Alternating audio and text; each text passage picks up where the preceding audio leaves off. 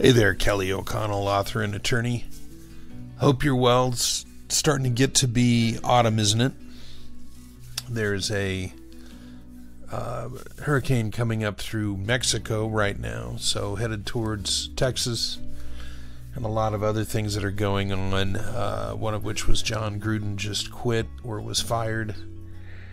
And there is a huge deal going on with Southwest Airlines and their virus protest. I was contacted by a group of people today who would like to have information on their rights under COVID. So I'll keep you posted on that. Could be a big case. But I wanted to get into idea that I had, observation. I wanted to see what you think of it. Forced beliefs are backfiring on the left, and what I'm thinking is that there's a difference between now and, say, 20, 50 years ago. Now, say 50 years ago, 75 years ago, everybody in the United States is pretty much considered a Christian. But it was up to you to decide whether you were a believer or not. You could be Jewish, you could be, Scientology. You could be an atheist, but it wasn't up to anybody to tell you what you had to believe. Now, run the clock forward 75 years. We're now in 2020, 2021, about to get into 2022. And the fact is that religion has been put to the side to some extent. We're not the Christian country that we used to be. And a surprising number of people, a growing body, I think it's at least 25 or 30% of people say that they don't have any beliefs, they don't have a religion. And I think it used to be 80 or 90% of Americans considered themselves to be Christian. So there's been a sea change there, and now people on the left, people who are humanists, people who are socialists, Marxists, communists, whatever you want to call them, liberals, progressives, lefties, are increasingly getting into what people think personally, and if they can make a law against what you believe, then they will do so if it doesn't agree with them, but they will at least try to use the information that you have. Their forte is to get people fired, to get them in trouble, to get them to lose their job and their future jobs if they're in the entertainment industry. You're not allowed to think outside of the group, and they've kind of sexed it up. They've had for example, all these late night hosts who one after the other attacks Trump and acts like they're getting up and reading the temperature. They're just, they're representing science, and yet a very large number of the things that were used to put down Trump have now been exposed as being not just wrong, but most of them to be made up. And the left, people like Colbert, and I don't think Jimmy Fallon is much, but Jimmy Kimmel is in on it, and it's kind of sickening, but it's just an example of all of the power that the left uses to get people to break down. But if you remember that it's only 10% of the population that's far left, it will give you a sense of the possibility that we can win this war. So I'd say secular Neo-Puritanism is running amok, breeding virulent rebellion. And this is my thoughts, and you can tell me what you believe. But when somebody comes up and tells you not what to do, let's say you go to a place and there's certain rules in the place. If you want to come in here, you have to do this and you can't do that. You can't really have a beef with that. That person owns it or a business owns it, and they can set down their own rules. But for people to tell you that you have to, for instance, in your private thoughts, support trans and the 40 different types of gender and gay marriage And think of all the hot button topics. You have to support feminism. You have to support woke. You have to assume that white people are racist. You have to say that anything that is a protest is okay, unless it's the Republicans or whoever it was that went into the Capitol on January the 6th. You have to assume all of these people are right or wrong. The people who would be conservative, who would tend to follow the Bible, or the surprising number of people who are conservative who are not religious but see the common sense in supporting marriage or in wanting there to be a smaller social network, who are interested in less vaccines and private choice in your vaccines because it's about your body, your health. Just, like women said with their abortions, their babies, it's no difference whether you're going to wear a mask. And all the other crazy things that are going on, if you apply your personal beliefs to these things, and if it gets out that you're a conservative or you're not a liberal, then you could have some real problems. Now, I did talk radio for 6 years, and whatever attempts that I had made in the past to try to fit in, it doesn't really work anymore. Everybody knows where I come from, but, people don't really bring it up. But think about this. Everybody has a right to tell you in the society that you shouldn't murder, you shouldn't steal, right? I mean, that's not just common sense, it's how you make it as a society.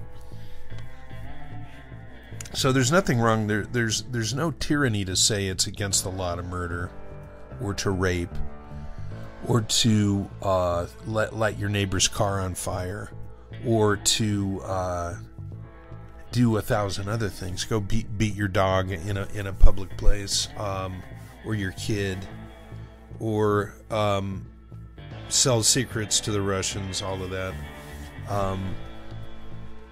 Those are just obvious crimes, and there's laws against them so that they're punished, and so people who might think about doing those things will realize that there is a punishment for that.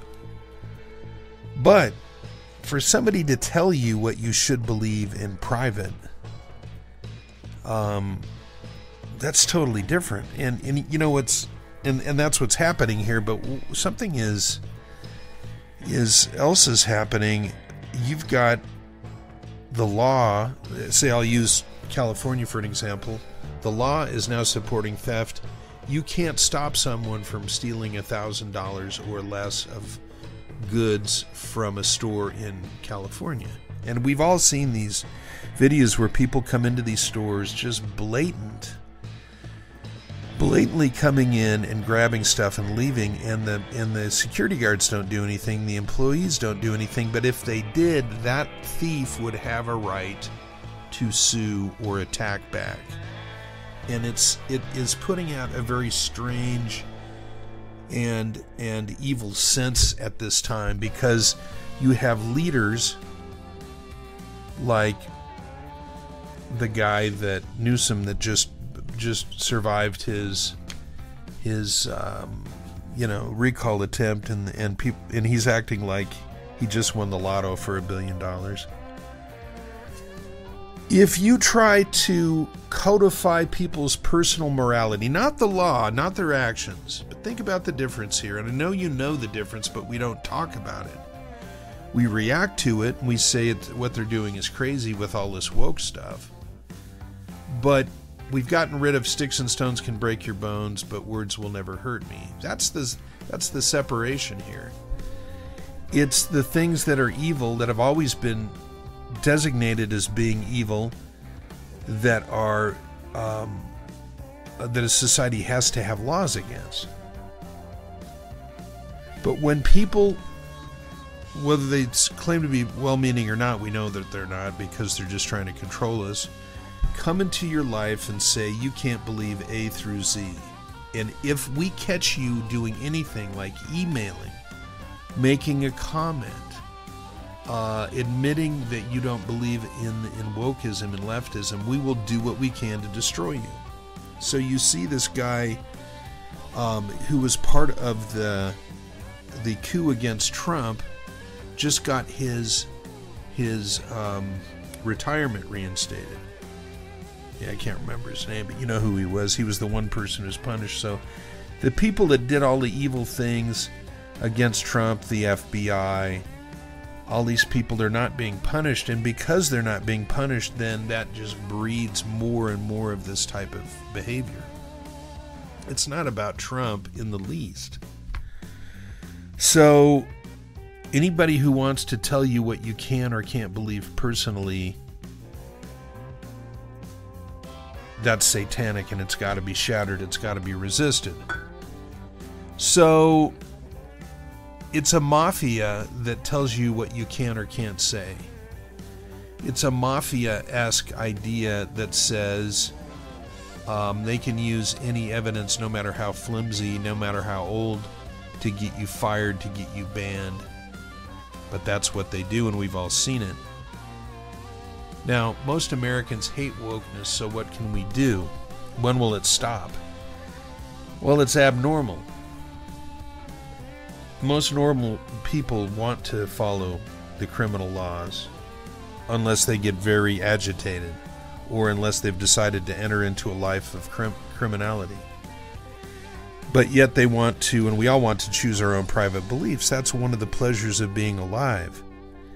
So a person who comes up to you and says you have to support whatever it is, let's just say boys racing girls, boys dressed as girls racing girls, or wrestling girls, or playing basketball against, or whatever they want to do. Anybody who criticizes that is a bad person and needs to be silenced. So that's what's going on here.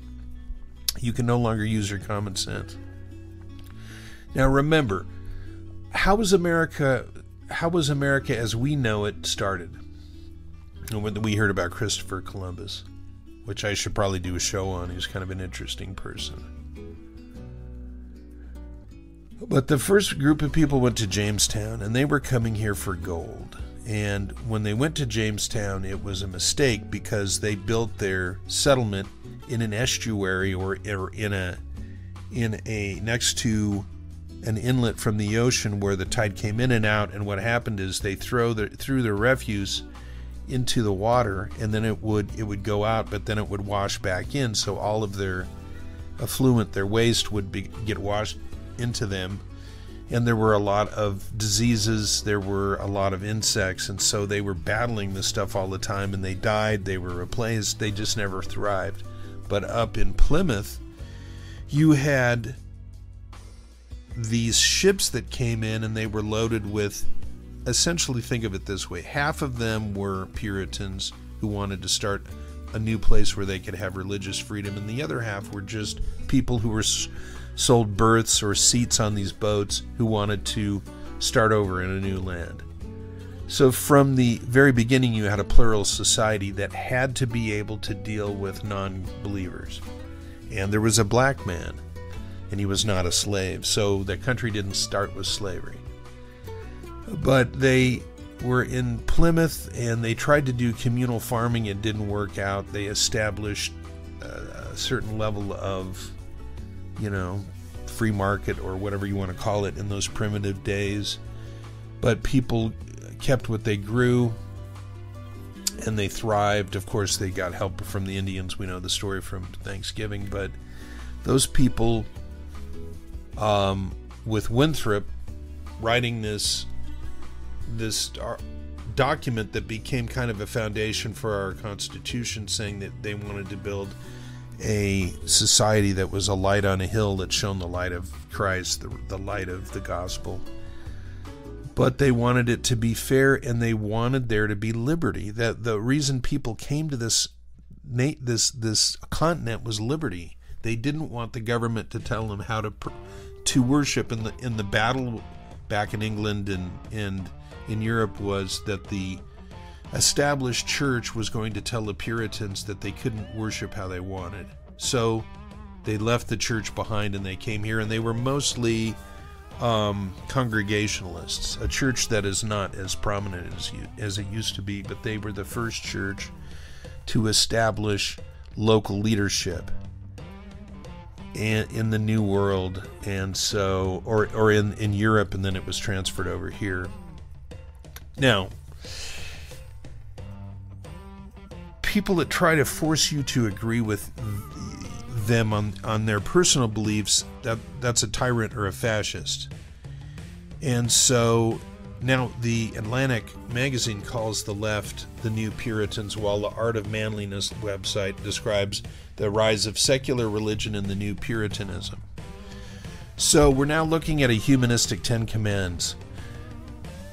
Liberals now have their own universally true beliefs, just the same as the Puritans. I mean, if you want to say that the Puritans, who were extremely well-educated people and on the cutting edge, and for instance, the Royal Society, the first scientific society that was based on Bacon's New Organum,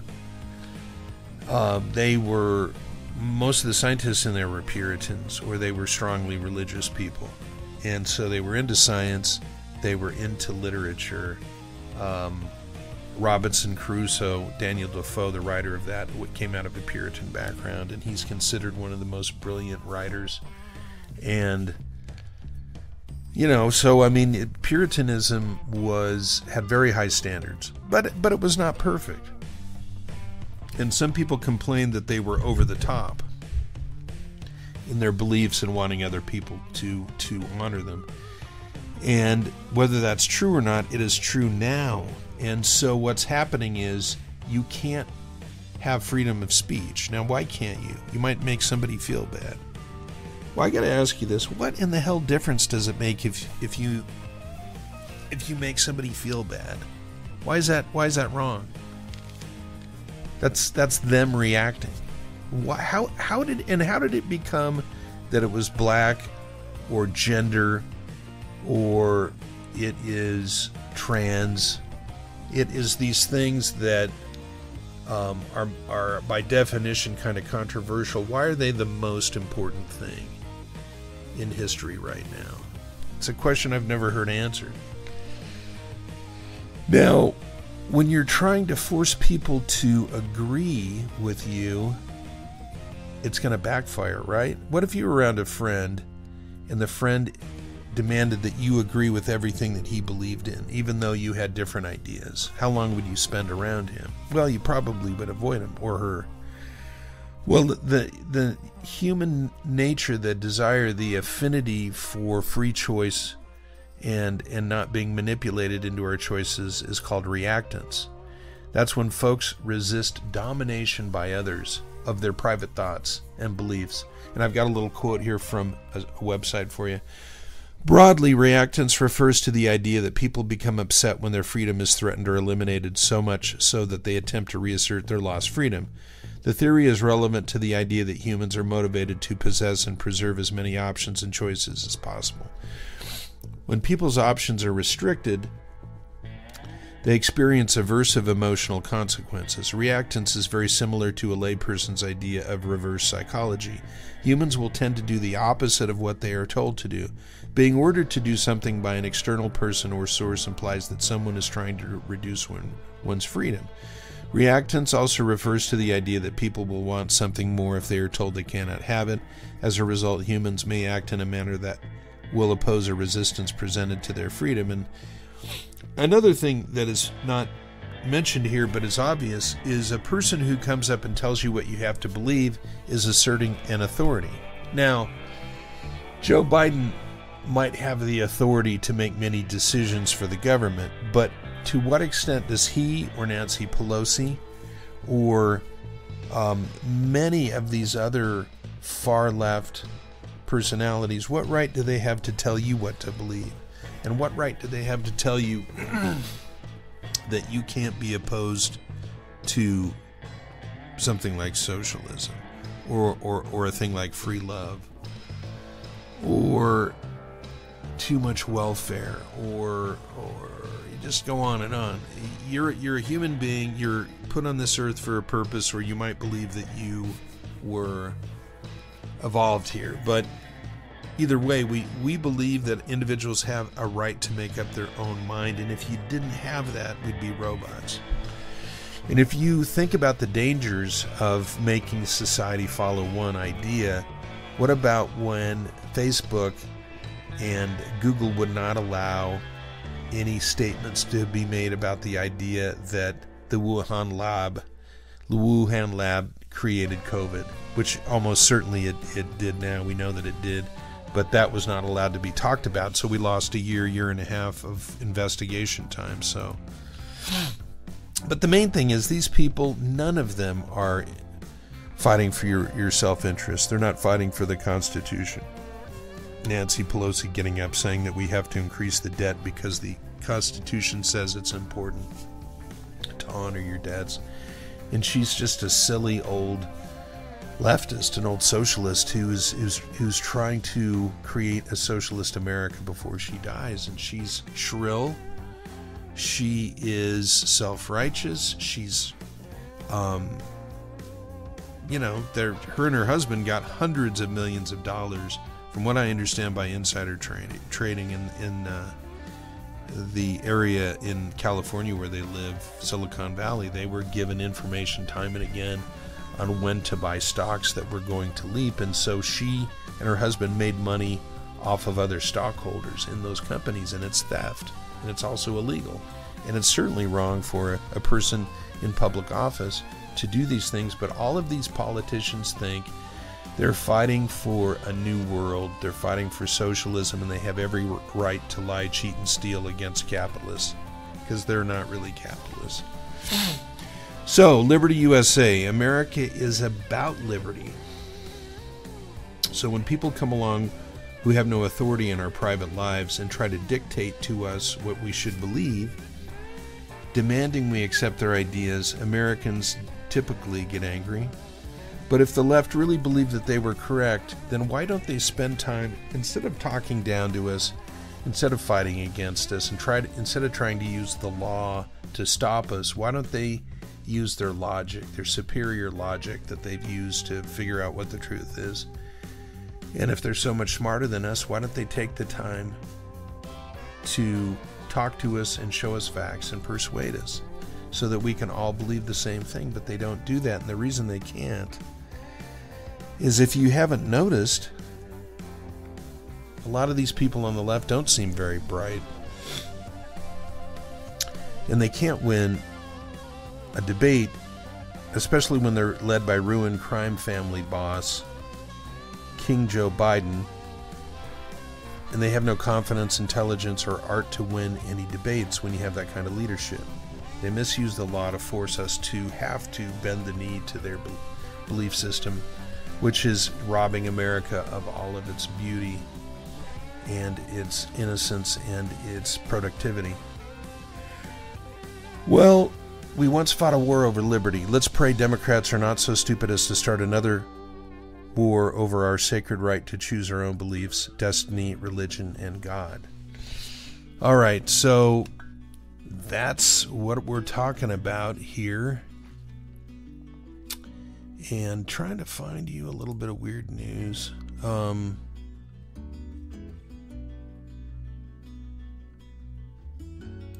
So